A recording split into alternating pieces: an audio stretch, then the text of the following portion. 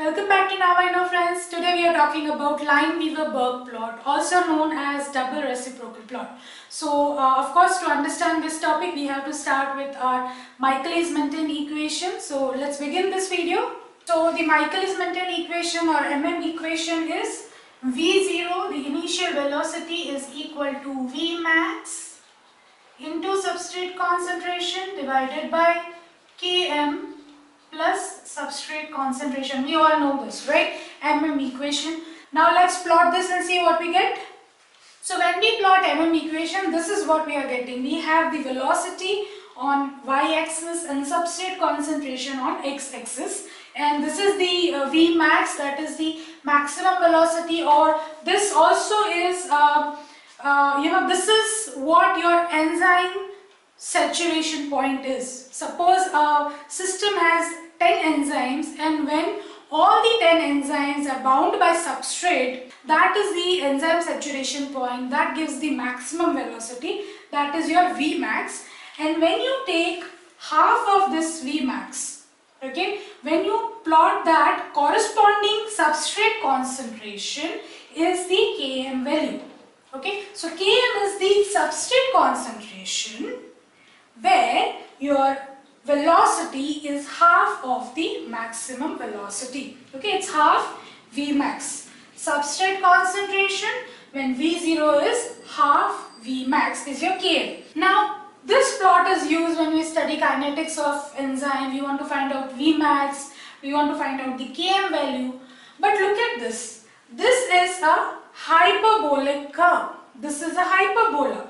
Using such kind of a plot, it becomes very difficult if you want to calculate or find out your values. So what scientists actually did, they converted this, or I would say that they made it in a straight line plot. Okay, we know straight line plot when we say it is in the form of y equals to mx plus c. They rearrange this equation in the form that we get y equal to mx plus c, and thus we get a straight line. Using that, it becomes very easy to experimentally conclude the result or derive our values to find out Vmax and Km. So let's see how exactly this equation is now changed in the form of Lineweaver-Burk equation. Alright, so what we need to do is to convert this equation in Lineweaver-Burk equation, we need to take reciprocal of this equation on both the sides, right hand side as well as the left hand side, and that is why it is also called as double reciprocal plot. So let's do it. Let's take reciprocal of this equation on both the side. So we'll get 1 by V0 is equal to 1 by the whole thing, Vmax into S, that is the substrate concentration, by Km plus substrate concentration, by V0 equal to, since this is 1 by, so whole thing will flip, Km plus substrate concentration divided by Vmax into S. Let's further simplify this. So this is Km divided by, we are trying to take this in the form of y equal to mx plus c, right? So I'm trying to arrange this equation in that form. So we will have Km by Vmax into 1 by S, plus you have substrate concentration by Vmax into S. Over here S we can knock it off. So equals to Km 1 by V0 equals to Km by Vmax into 1 by substrate concentration plus 1 by Vmax. Now can you see this equation? This is y equals to mx plus c.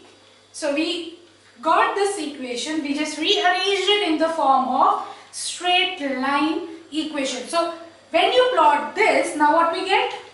So when we are plotting this in the straight line, what we get is, see, y is 1 by V0, x is 1 by substrate concentration, and that makes sense because when we plotted equation, what we had On y-axis we had the velocity and x-axis we had the substrate concentration. Since it's a reciprocal equation or reciprocal plot, we are getting 1 by V0 and 1 by substrate concentration, of course.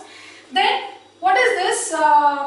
C is nothing but the y-intercept. Okay, that means wherever this line is intersecting, this particular point is y-intercept, and according to equation we have 1 by Vmax and the x-intercept is minus 1 by Km.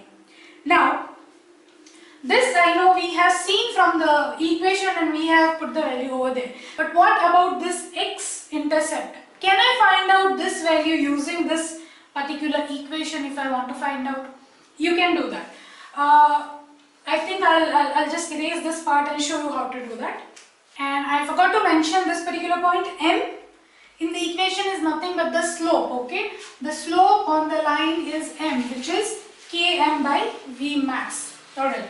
So you have y 1 by V0, m is our slope, x-axis 1 by substrate concentration, and c or the y-intercept is 1 by Vmax. So what I was telling is, if you want to find out this particular x, what this x exactly is, how I have got this particular value minus 1 by Km, what I do is for this particular x point, my y coordinate is 0. I can see over here for this x, my y is 0. So when we write x and y, I don't know what is my x, I want to find out, but the y is 0. Let's put this value in this equation and see what we get. So y is 0 equals to Km by Vmax into 1 by s is my x. Okay, so I'm writing it as x plus 1 by Vmax. Let's just simplify this. Take this Vmax over here. So minus 1 by Vmax is equal to Km by Vmax into x. Vmax, I can knock it out and I want to find out the x. So x equals to minus 1 by Km. So you see how I have got this value? Similarly, I can also find out value of this particular y point. I know this y-intercept looking at the equation, it is 1 by Vmax. If at all I want to just cross verify, I can do the same thing. What I can do is I want to find out again the y-intercept, and for this y-intercept value of x is 0. What I will do over here is in this equation I want to find out the y. I know x for that particular coordinate is 0. So I will put 0 over here. If I do that and simplify, try to do it by yourself, you will get value as 1 by Vmax. Alright, so now why are we using this Lineweaver-Burk plot? Why are we using this double reciprocal plot? That is because using this straight line plot, it becomes very easy to find out the value of Vmax and Km. Okay, it is easy to look at this plot and say whether we are dealing with, what type of inhibition it is, the competitive inhibition, uncompetitive inhibition. So in short, type of reversible type of inhibition can be concluded seeing this graph. When you plot it experimentally, you can look at the value, find out the value of Vmax and Km, and can see what's happening in the reaction. So that's all for now. I hope I did not confuse you and it was helpful. Do subscribe to the channel for new video every week, and I'll see you next time. Until then, keep learning.